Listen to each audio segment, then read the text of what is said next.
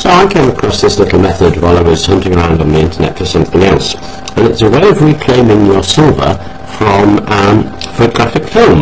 Now I suppose it might also work for photographs. I'll give that a go later. But if you're like me, you have quite a lot of these things kicking around, and here are some old films that I had. The pictures have since been scanned, so these are the negatives, and I've chopped them up into about 1 picture sizes. And what you need is a solution of sodium hydroxide, drain cleaner. Now it's a 1 molar up to 1.5 molar solution, so it's 40 grams per mole, so it'd be 40 grams in a litre, so it's about 200 millilitres there. So it's 1/5 of 40 is 8 grams of sodium hydroxide, and it's anywhere between 8 and 12 grams, so 1.5 mole solution. It doesn't really matter, and all you do apparently is drop your films into your concentrated sodium hydroxide.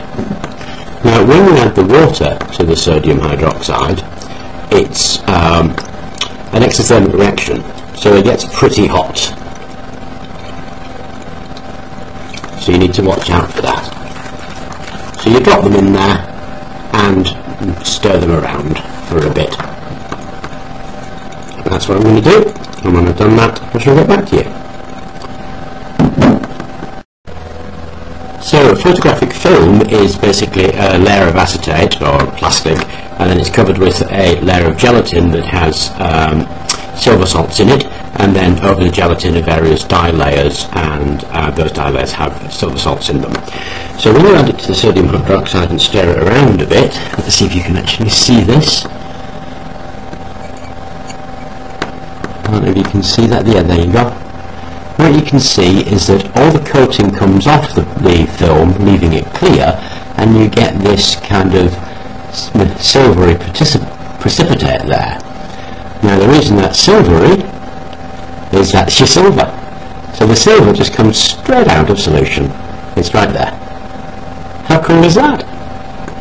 So you keep stirring it, and like I say, what will happen is that the film will go clear as all the gelatin layers wash off.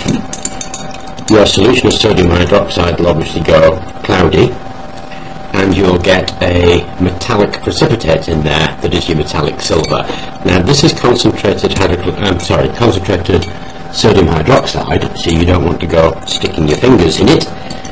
But if you fish one out, there you go, you can get that out. So see, there you go.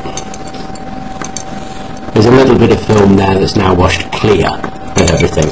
So keep stirring that until all your films are washed clear, and then filter it. And what you'll have in your filter paper is silver. So I'm going to go off and filter that and show you the results. So I filtered about half of it, and as you can see on your paper, there is your silver. Okay, showing up quite nicely there as, oddly enough, the silver looking compound. So there's a really easy way to get silver out of old photographs. Obviously there isn't much of it, but then they don't use much of this stuff, and if you're like me, you've got hundreds and hundreds of these things lying around. Now you don't need to chuck your sodium hydroxide solution away, just keep reusing it until it won't dissolve anymore, and you'll find a whole precipitated silver at the bottom of your cup. Anyway, good luck with that. Let me know how you get on.